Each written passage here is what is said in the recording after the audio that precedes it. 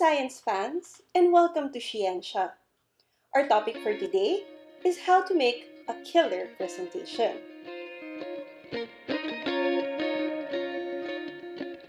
Whether you're doing it for a proposal presentation, a thesis defense, or a conference presentation, there are some key tips to make sure that you have an awesome presentation. Before your actual presentation, make sure that you know what you're talking about. Put to heart 3 core concepts: what you want to do, why it's worth doing, and how you plan to do it. Hi, I'm Shauna. I want to create an efficient method to alter the genes of monocot plants, specifically abaca. This is important because we need plant varieties that are resistant to the continuously evolving pathogens that affect our crops, including the abaca bunchy top virus. I plan on doing this by modifying the parameters in published protocols of the biolistics method and finding the most effective set for a specific tissue type. As spontaneous as you want your presentation to seem like, it is still best to have a plan. Storyboarding allows you to make a visual representation of how you want your presentation to go by breaking down the flow per slide. So, how am I gonna do this presentation? Should I just read the title or maybe go straight to my pitch? They can read the title anyway. Oh, I should mention my lab and my advisor. Oh no, this slide still has empty space. Maybe I should put a picture of an actual abaca plant? Oh, I should also highlight the developmental stage where the plant is most vulnerable to the virus.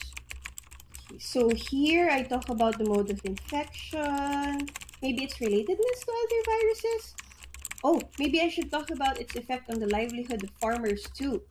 Considering the length of your research, there won't be enough time for you to talk about everything. So make sure to highlight only what is important. For your background of the study, what are the key points? Make sure to emphasize your objectives clearly and take time to discuss your scope and limitation. I only have 15 minutes for my presentation. So, what should I highlight?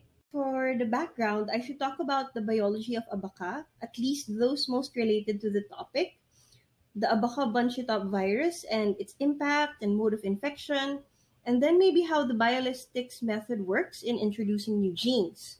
For my objective, instead of reading it out, I should discuss the logic behind it and how I plan to achieve it. And then for the scope and limitations, I should talk about why I'm only using one variety and why that variety, the selection of parameters I'll be altering, and its implications on the number of test runs I'll need to do. Oh, and I should also talk about what a callus is and why I need to use it. Make sure to know your audience as well. Learn about their expertise, their previous projects, and publications, as these will help you brush up on possible questions they will ask. And take the time to rehearse over and over and over. By the time of your presentation, you should have gravitas, you should be relaxed, and you should have charm. Enunciate your words properly. You don't want to speak too fast, but you don't want to speak too slow either. Make eye contact with your audience, but don't stare. Modulate your voice. To make sure that your voice is at its best, make sure to warm up your voice. Know when to pause so you don't stretch your breath. Make sure to have water around so your throat does not go dry. Don't hesitate to lighten the mood by putting in a joke, a pun, or maybe even a meme. The effectiveness of your humor depends greatly on your audience, though. And lastly, do not read directly from your paper, the slides, or even your note cards. This will look like you didn't prepare enough for your presentation. Thank you for watching this video. I hope you were able to learn something about the proper way to do a presentation. If you want to see more science goodness from this channel, please give this video a thumbs up and also follow SHE-ensya.